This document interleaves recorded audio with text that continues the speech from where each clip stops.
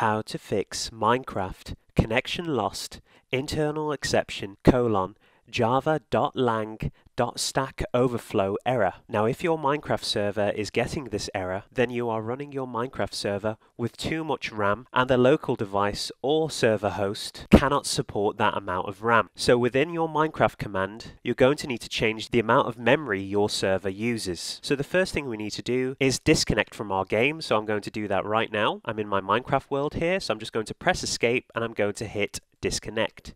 Once you're disconnected from your Minecraft world, the next thing you need to do is open up your terminal and stop your server. So I'm just going to type stop and then hit enter, and our server will stop. And the terminal window will automatically close once our Minecraft server has stopped. So I'm just going to minimize now out of the Minecraft client, and I'm going to X out of this image. I'm currently hosting the Minecraft server on my local PC here. Therefore, all the files for my Minecraft server are currently on my desktop, and I'm using Windows. Now, if you're running your server on a server host, then what you'll need to do is to connect via SSH and then adjust the server RAM within that command. So if you're also hosting your server on your local device, what you'll need to do is find the server contents. As you can see, it's on my desktop here in a folder called Minecraft. So I'm just going to double click on this here. Once you've found the server files, locate the batch file that contains the command. So as you can see, the Windows batch file is right here. It's called Minecraft run command. So what I'm going to do here is right click on the batch file and then left click on edit. Once you've done that, you'll be able to see the contents of the batch file.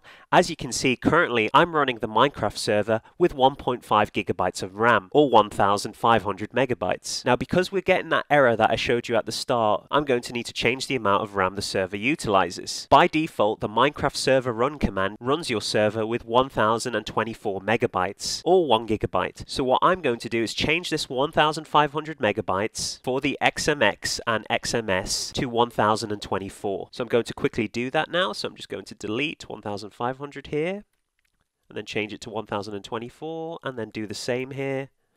Once you've done that, left click on File here and left click on Save to save the Minecraft run server command. All I need to do now is X out of the batch file here and double click on the batch file that you have just newly edited to restart your server. Now all we need to do is wait for our Minecraft server to start running once again. So I'll be back with you once the Minecraft server is running again. And there we go, guys. Our Minecraft server is now running again. So I'm just going to open up the Minecraft client here.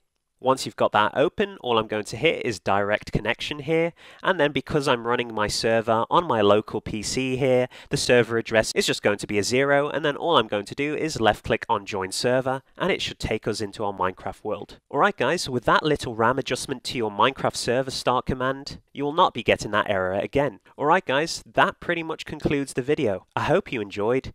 If you did, be sure to give this video a like, comment down below, and most importantly of all, subscribe to support the channel. I'll see you on the next video.